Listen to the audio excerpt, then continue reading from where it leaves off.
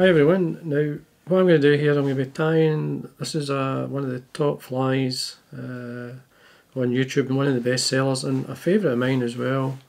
It's one of these patterns that, it's a midge pattern tied with some of the well used and well tested materials like the originally called flexi floss. It's got that many names now, stretch floss and so on, and it just makes for a fly. I remember when it first came out and when I actually got a couple of samples, what would you do with that? And the first thing that came across my mind was tying a midge pattern. Just at the time, it was the right time and place for it. So I'm going to be tying this one's called the red neck or the cutthroat buzzer or midge pupa.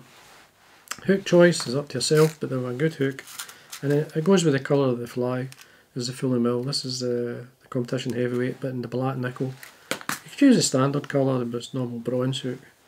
Thread, I'm just going to use the UTC, ideal for buzzers. It's nice and flat, especially if you're going to be using a resin or a varnish on it. So anyway, what we're going to do is quite simple. We start the eye. I usually go down about the thorax length and then remove the waist. Now the rib of the fly is a white flexi floss. So basically catch a length on and then as we wind down, stretch it. Helps to keep it thin. It's much easier to tie something like this on the way down. And then we come straight back up. Now the reason for the tail is it's much easier to cut, and I'll show you in a second. Now basically what we do is we stretch it and then trim it away. And you get a neater cut if you do that. Now this is a highlighter red holographic up here, so you've got to make sure you get enough room for that. Just before the thorax is about there. Now to rib the fly, what you do is, got to remember you're going to be putting a resin on this which will protect it. But we start off tight. So the first 3 or so turns are really tight and then we start to slightly loosen off to help form like a taper. When we get to this point, it just depends on how heavy you want your fly. You can loosen off to suit yourself. Now there's sort of 3 turns or so there. That's the area you're going to be tying the holographic tinsel on. So I'm just going to basically level that out. I'm using a red holographic tinsel. It could be a small or a medium. Just catch it. Basically come back down to where you caught in your white flexi floss and then come back up. Again, this is not holding the fly together, it's a colour or an aiming point. So we're just putting it on. The resin's going to protect it. A couple of turns to hold. Trim that away. Now I'm using this as a sunburst colour flexi floss.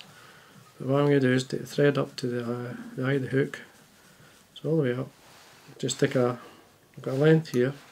I just fold around about 1 inch round it and bring it up underneath the thread and then wind to the back. Or wind down to the red holographic tinsel, keeping it underneath to there. Now you could put a thorax cover on this, but this fly doesn't need it, it's got enough colour. So what I'm going to do is just build up the thorax a wee bit, so I get a nice taper. Just hold it out of the way. And just think of a shape. You can get the shape with the resin as well. Now the UTC is a springy type thread, so I always like to put a wee half hitch just to stop it. If I let it go or bump the thread, it's not going to spring off. So that you can position these are your wing buds. So basically bring them on the top, hold both ends with your right hand in this case.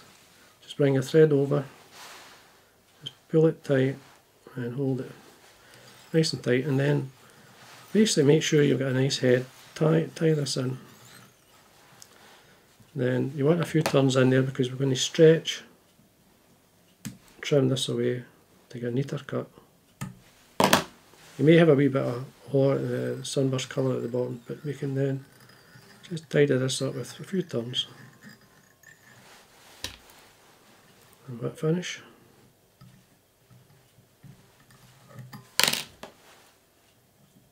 Trim that.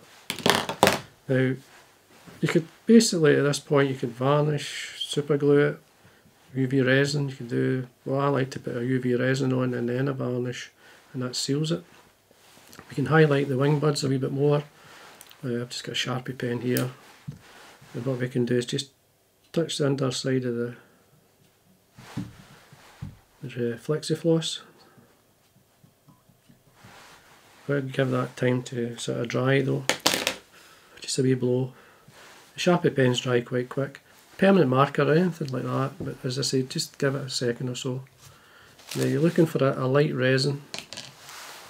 Now I like to basically put some on. I've got it on a wee tray there, so I just use my needle.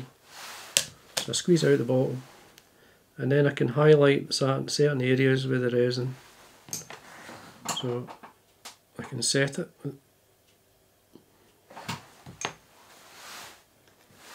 A wee bit underneath here, just on the wing buds. So exaggerating certain points. Just allow that to set. All the way around. And then I'll go back to my resin, and then I do the rest. So basically put it on and I scrape it from the top down. Basically make sure it's round the head area. And then scrape it, as I say, to along the body. I don't want to lose the rub effect. If you feel you've got too much on, you can always take some off. Back of your nail. As long as you're coating it, because I'm going to put varnish on it anyway, so all I'm doing here now is just make sure it's on the head of the fly. When you're happy, then we can set it. If you can rotate your vise, obviously it makes it easier.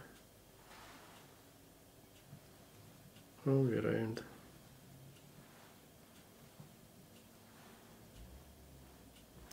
Now give it a second or so, and then once you're happy, now I've got a clear varnish.